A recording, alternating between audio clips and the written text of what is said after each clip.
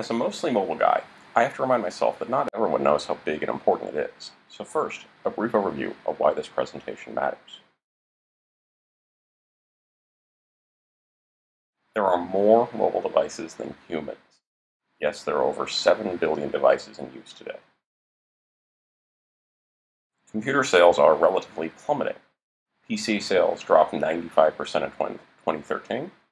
Mobiles continue to grow, and for several years now have outsold desktops or laptops. If you heard say iPad sales are flattening, remember that's just one device by one maker. There will be more tablets sold in 2014 than desktops and laptops combined. Even with all this scale in place, mobile use rates continue to grow rapidly. Mobile traffic grew 80% in 2013, which I believe, depending on the survey, as many as 2/3 of the people in the US only have a mobile internet device or prefer to use their mobile over a desktop or laptop, even when one is available in front of them or in the next room, to access the internet. You won't, of course, be surprised that the rates in places like Kenya, where connectivity is generally mobile, of course, are over 90%. Almost half of all the data transferred over the internet in the US this most recent Christmas Day came from mobile devices. So design for mobile, adaptively, as you design your solutions on every platform. And that means most of the time we're going to design for touch, which should be a snap. I mean, touch is so natural. Anyone can design a touch-based system without risk of users hitting the wrong target or anything, right? Oh, you still have problems? That's because everyone does. Because touch is still really fairly new. We're still developing patterns of interaction, and we don't really, in general, understand how touchscreens even work. What we used to know about touch was what people like Apple told us, things like the 44-pixel touch target. But that was based on some convenience of that platform's design and pixel sizes. It's not based on the real world. And that's because the OS makers also don't really know. We've all stumbled into this, and so unless you work for Apple or Google, you kind of need to work around their concept of touch. Now we're starting to know how to design for people, and from the many devices that people use, not just iPhones and iPads. We know how to design for hands, fingers, and thumbs. And we know this from 1,333 original observations I did on how people hold and touch their phones, at least 19 serious academic studies that others did, which I've referenced and analyzed here and elsewhere for you, including one with some 91,731 users and over 120 million touch events recorded. 651 newer observations done in coordination with the e-learning guild on how people also use phablets and tablets in offices, classrooms, and the home. And I'm currently completing some additional research to get info on gesture and context, with analysis complete on 31 videos of people touching their phones and tablets. That data's in here, but look for a research report on that information in a month or two. From this, we know that, for example, this diagram is wrong, and you can tell anyone who repeats it. We know touch accuracy has nothing to do with finger or thumb size, and that it has no direct relationship to reach. We know there aren't any no-go areas in the corner of the screen to avoid or put dangerous controls, just areas of more and less accuracy, which we can easily account for in design. We know that no one and no design solution will yield pinpoint accuracy, so you can just get away with using tiny targets for some audiences or some situations. And I don't know what the next big device will be, but it won't be whatever one thing you're designing for today. So what do you need to know? Well, there's a lot of information. And I encourage you to read more about this if you design for touch interfaces all the time. You need to really absorb and internalize this knowledge. But I'll start by trying to make it easy on everyone. Just understand these 10 user behaviors and the accompanying guidelines to make your designs work for touch and people in the real world. It's easy to make assumptions and to confuse empathy with your own point of view. Your users are not like you or your friends. And actually, neither are you. We're bad at observing ourselves as well. And there's no one user anyway, because users change the way they work with their phones, regularly shifting their grip, to reach other areas with another finger, to type with 2 thumbs, to cradle the device for more reach.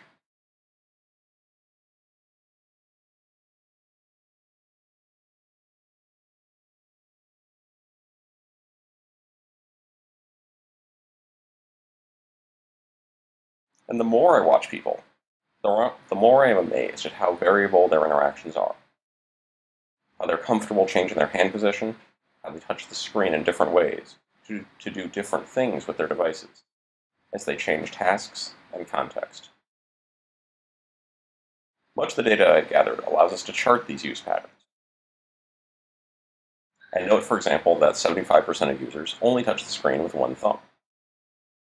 But that quote can be misleading, because less than half hold the phone with one hand also, and that's just for phones, much less for phablets and tablets, of course.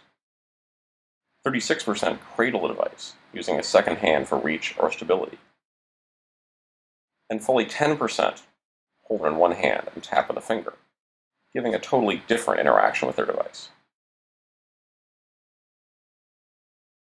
Users are, in general, comfortable shifting their grip to get to whatever part of the screen you make them touch. Don't make assumptions about one type of user or assume that what is a popular device today will be important tomorrow. You'll just end up disregarding all the others. Design for every user and accept that users change their way of touching and holding, and plan for your design to work on any device. Users, in general, for every portable touchscreen device, prefer to touch the center of the screen. I recently confirmed this, and this is the actual data from a study I performed.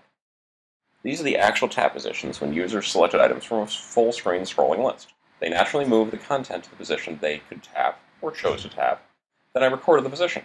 This also reflects other data on tap accuracy and preference, so we're pretty confident of it.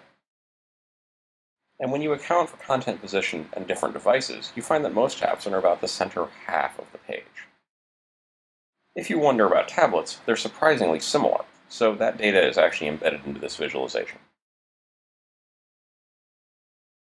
So you might think that when you copy the UI for something like this, the key controls are the actions and input at the top and bottom of the viewport. But as we just said, the primary content and interactive area is the middle of the page. All these content-centric tools are already based around the user's primary behavior of view tapping the items in the center of the viewport. Other functions are secondary. Even though it seems to be subconscious, or maybe learned, users prefer to touch the center of the page and will do so when given a choice. Place key actions in the middle half to 2/3 of the screen and place options, and secondary paths along the top and bottom edges. Conveniently, this extends to viewing as well. Follow the existing mobile reliable pattern of list views or grid views and put your main content and interaction in the middle of the page. Make sure menu bars, tabs, and action icons in the top and bottom are secondary.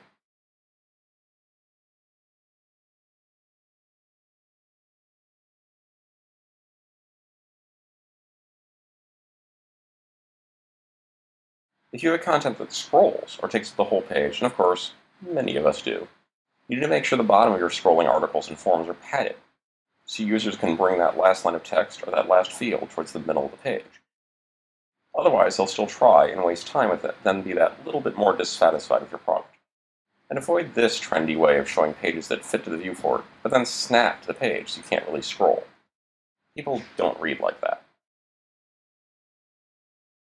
So even if you aren't interacting with it, make sure key content is in the middle of the page. Sometimes this means providing extra room or other provisions to let users scroll longer content to the middle of the viewport. As I said earlier, briefly, finger size doesn't matter, and it's true, but only for touch target size and touch accuracy. But fingers are opaque. They get in the way. This particular example is anecdotal, but I've seen similar results on real projects. When I updated some time ago to the new Twitter, I kept hitting the Add Person icon. Not just because I focused on the middle first, not just because that icon is this very inviting, but mostly because the compose area down here is obscured by my thumb as I naturally scroll through the content. I simply missed it while glancing around the actual tweets in the middle of the page. So where are our fingers on the screen? Well, it depends on what we do and how we grasp. It's hard to say not to place items below or to the side so they'll be covered. You need to simply provide room. Room to make sure you can see the target, see the label, and see the click escape when the target is selected. When you click a whole row, and especially one multiple lines tall like this, that works great. Little icons like the retweet here are too small, so the user can't accurately target them, can't confirm which one he selected, and can't see that the selected state changed on tap, so can't be sure he tapped it at all. In some contexts, we do know even better what users do. For example, this is where people scroll. Interesting, but why those three distinct areas, you may ask? And I did. Because they have to do with what content is being displayed. Here, the content is a list with very small amounts of information. So there are large blank areas in the middle of the screen. And the users prefer to touch, you guessed it, the center of the screen. Get used to that coming up over and over again. All other things being equal, people want to touch and look at the center of the screen. Yes, there are outliers, and I included all the data to make it a little more truthful, but most users are gesturing in the middle. And here, where there were fairly long pieces of content occupying much of the screen, users did most of their scrolling to the far right. Even left-handed users were more inclined to avoid touching the content, so reached across the screen. Users are not always confident scrolling in areas where there are items or content they want to see or worry they'll interact with. When the page is simply full of content and there's no room, they'll choose to scroll to the right side or near the bottom, and anyway. Yes, this does vary a bit based on device size. The amount of content changes based on how wide the screen is. On tablets, your content might be shorter, so there's more room. I normalized all the data here to the handset size so you can compare it more directly. You might think users would stick to the edges on tablets, at least, because they are so much bigger. I mean, of course people can't reach the center, but wrong. They're always inclined to tap the center of the screen, or scroll against it, so when room is available, to confidently scroll without covering content, they'll move their finger, thumb, or stylus over there, even if it's a long reach or requires repositioning their finger or their device to let them do that. Make sure people can see content around their fingers and thumbs. Make sure selectable items are large enough to clearly indicate when a tap is successful. Try to place functions in the content that changes so users can see the results or to invite them to perform actions you think are important. Think about what users are clicking or scrolling on. White space may be really important to give them confidence to gesture.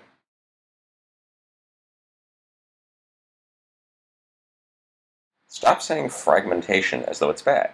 Respect users' choices of devices and methods of using them. These devices are different because people's needs are different, and this is reflected in the way the devices are used. We all think of our typical smartphone being held about 12 inches in front of our eyes, or 30 centimeters, when walking around. But phablets, and about a third of smartphones now sold have screens over 5 inches, are used a little more when sitting down, and tablets are used almost 2/3 of the time in a stand or set down on tables. Large tablets, like the 10-inch iPads, are used about a quarter of the time with a physical keyboard, putting the screen at almost arm's reach away, and almost 10% with pen styluses. Yes, that's a pen hiding under the case. In general, as devices get larger, they're used less and less held in the hand. Distance from the eye can be surmised by device class. And the smaller the device is, the more it is used on the move. Now, on the move doesn't mean in buses or on trains, but can just mean when you walk around the house or office. Instead of finding time to stop and use that tablet on the table, or sit or type at a computer on your desk. This is critical partially because we don't do anything based on size, but on resolution at our eyeballs. And the relationship between this and that is called angular resolution, which we can calculate. This is actually the simple version of the formula. To get to that 3,438 number requires knowing the size of the sensors in your eyeballs and so forth. Don't take a picture of the formula. I've done the math for you. The larger the devices get, the further away from the eye they're used. So small handsets are held very close to the eye, larger ones in phablets further away, and tablets at approximately desktop distance, since so many are in stands with keyboards. Minimum text sizes vary from 4 points for small handsets to 10 points for devices set on tables or in stands. Yes, this really depends on the actual context, but we can make very good guesses based on device class. And these are minimums, at least 30% larger for almost all actual uses like the body copy of an article, even larger for more readability, for active environments, and older populations. The small sizes are okay for things like labels under icons, though. They can be read. Icons themselves and other elements follow these same scale rules and can roughly follow about these actual sizes. They have the same concern of readability as text. So support all input types, especially if you're building responsive websites or expect to make an app for tablet and handset. If you can, get data on how your users work in their actual environment, but for most users, the patterns I outlined are pretty safe, and you can predict size and use by device class. Account for distance by adjusting the sizes of readable items like type, icons, text fields, checkboxes, and buttons.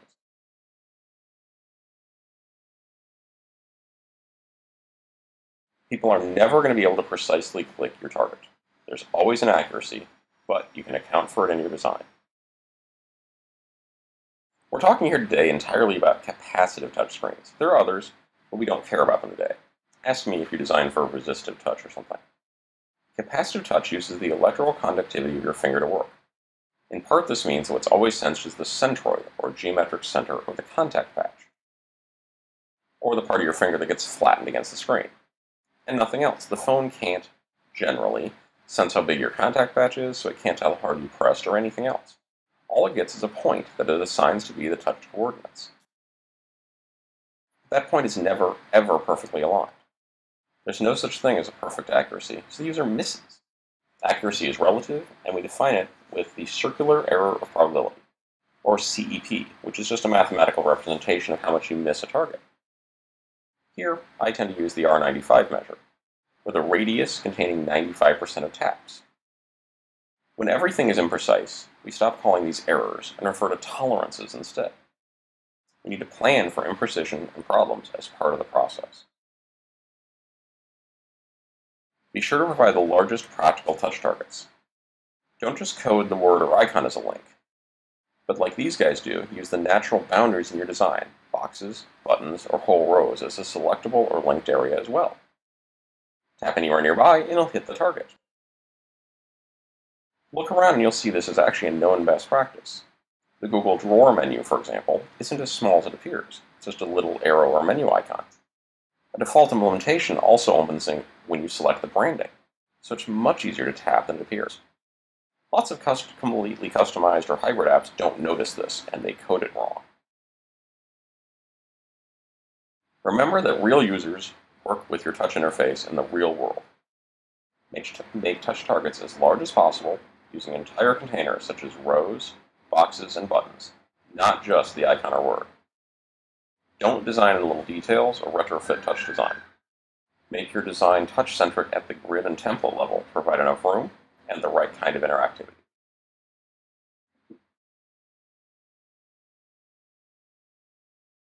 Touch isn't just inaccurate, but it's inconsistently inaccurate. And what's most interesting is that the largest variables are not environmental conditions, the user's familiarity with touchscreens, or anything else.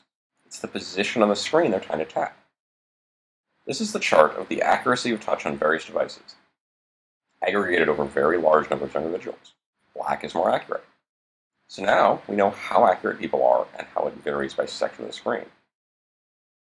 We know that people are more accurate at, you guessed it, the middle of the screen. And we do mean pretty much any screen, any way they hold their phone or tablet. As we discussed, they subconsciously know this. It may even be tied to their preference to reading the middle, of course, so we're more confident at the center, and will actually slow down to tap corner or edge targets. If we map that research differently, we can see how much room is needed between items of various parts of the screen. The sides are a little worse than the center, but the top and bottom require much more room, and corners are just the worst. I think these actually neatly correspond to sort of structural design grid zones that already exist in much of our work. Think of the rows you're already designed to, with mastheads, tabs, the big content area in the middle, and the chyron at the bottom. So designed by zones, spacing selectable items to prevent interference based on how well people touch parts of the screen. You can almost just get away with calling this tip avoid the corners instead. Just remember, edges and corners have less accuracy. When putting items here, space them further apart, and use fewer tabs or menu bar items. The sides are also a bit worse, so avoid actions that take place only at the left ends of a list. Take advantage of the natural middle selection preference and improved accuracy. Whether you check digitally, or as I show later with real-world tools, you measure space between senders. Center the size target in the tappable area, and if anything else is in the circle, that has a chance of being tapped by accident.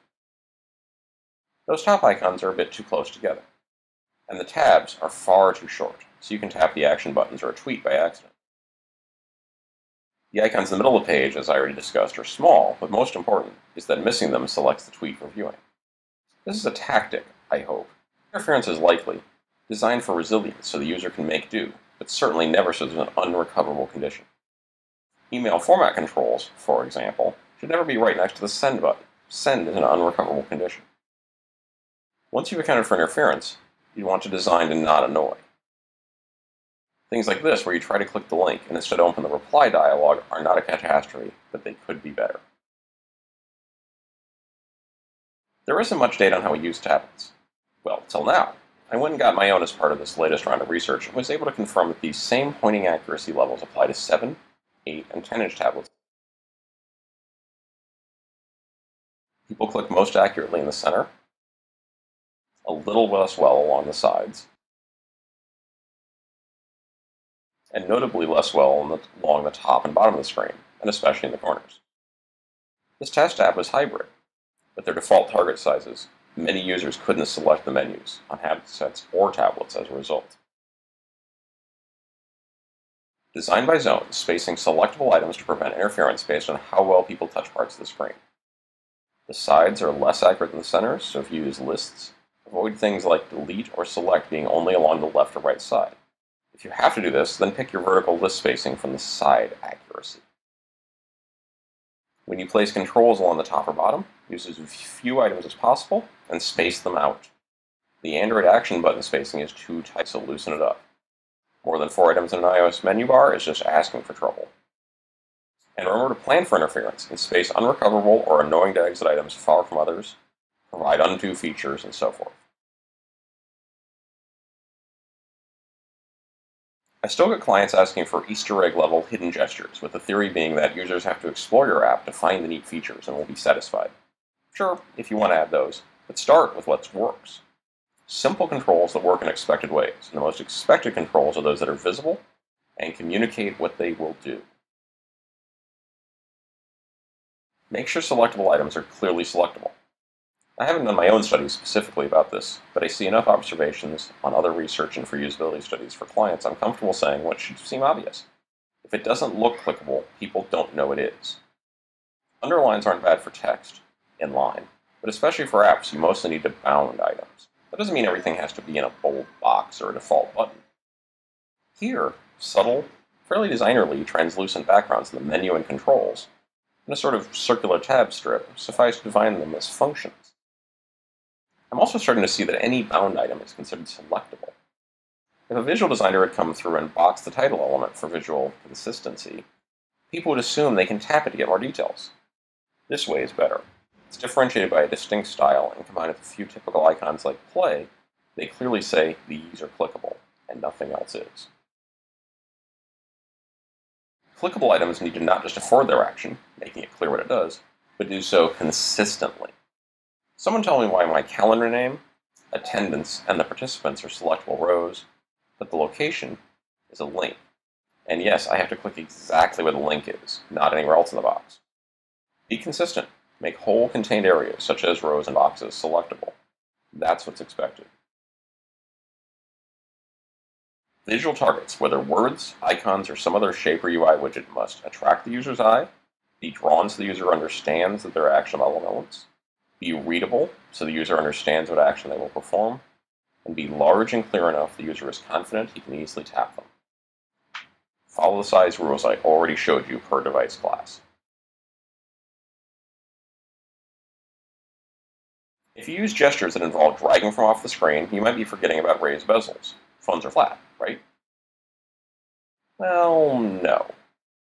Plenty of them have a raised bezel to protect the screen, and many users put case on. What this means is that many users can't actually get to the edge of the screen. If they really press their finger, they can get skin to the edge, but remember, the screen senses the center of your contact area. It's going to think the user is touching around here somewhere instead. Avoid edge gestures or provide plenty of padding so they work for all your users with a case. If you want to place items right against the edges or have edge gestures, go ahead, but don't only allow them to work at 1 pixels from the edge or originating off screen. Provide some padding. The safe zone here is somewhere between half and the full width of the accuracy by zone. Along the sides, I use about 6 or 8 millimeters, but for the top and bottom, I would tend to extend this to 10 or 12 millimeters, at least. If important to your product, test it with the most intrusive cases you can find and users who aren't yourself. Size guidelines are fine, but you can help yourself a lot and reduce your math time by just checking your work at scale. Take the design out of Graphel, Visio, Axure, Photoshop, InDesign, or whatever. Get it off the computer. There's no need for clever prototype tools, though things like Git Launch or PopApp do work well. Just put screens into the device gallery. Draw on paper, put your designs on the phone whenever you can, carry the phone outside, and actually tap on the screen. How it works and looks in the real device is very different from how it looks in Photoshop on your computer. And make everyone else do this also. Pass the phone around the room instead of just using the projector. When ideating, bring device templates and devices so everyone can not just wave their arms, but try their product and others right there in the room. Sketch a device scale so you start with it being the right size. Avoid too much relying on your computer screen and on PowerPoint to show it off. Remember your phone as a camera. Take a picture and you can get it on your phone and try it out right there. Pass it around the room then. Make sure your designs aren't foolish, or if you need to share it, the way it'll really work in meetings with clients or stakeholders. Visit or simulate real environments. Here we drove down the street to a store where there were trial kiosks with iPads. Later it was something else, so this was effectively a prototype. Are your people using your product in trucks, in auto repair shops, in mines in Brazil, or village clinics in Africa?